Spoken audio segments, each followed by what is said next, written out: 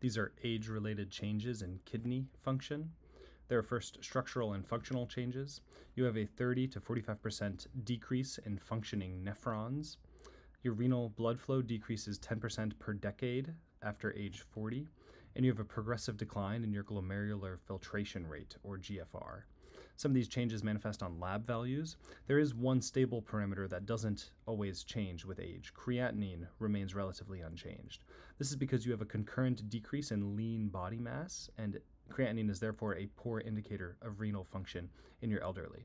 So what happens with creatinine is that creatinine comes from your muscle, and your muscles get smaller as you get older. You have a decrease in lean body mass. You also have a decrease in GFR, a decrease in the amount of stuff filtered from your body. So even though your creatinine production is decreasing, you're also filtering less of it into your urine. So because of that, there's a concurrent decrease in lean body mass and a GFR, your creatinine remains relatively unchanged. Because your creatinine is unchanged as you get older, it's not a good indicator of renal function. The better indicator is GFR itself, your glomerular filtration rate itself. It's the most reliable, and it accounts for age-related changes. Again, better predictor than creatinine alone. There's some other age-related changes that might relate to the kidney.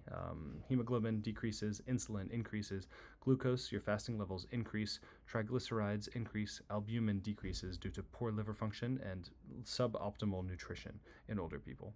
BUN may increase slightly. But again, despite all these, your best indicator for age-related changes in renal function is your GFR. Again, key point, your creatinine often appears normal. Your GFR is the best assessment tool.